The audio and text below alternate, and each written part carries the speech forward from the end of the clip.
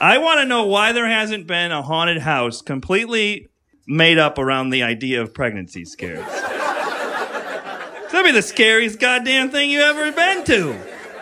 Just walk in like room after room. It's more scary than last. Like the positive pregnancy test. Ah! So we have to have a talk room. Ah! You're going to be a father room. Ah! The miracle of childbirth room. Jesus Christ, let me out of here. And at the exit, it's just a vat full of condoms. And it's just dudes like, Jesus Christ!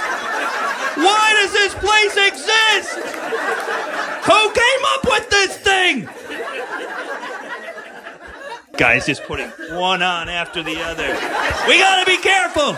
You haven't seen the things I've seen. So I've been divorced twice.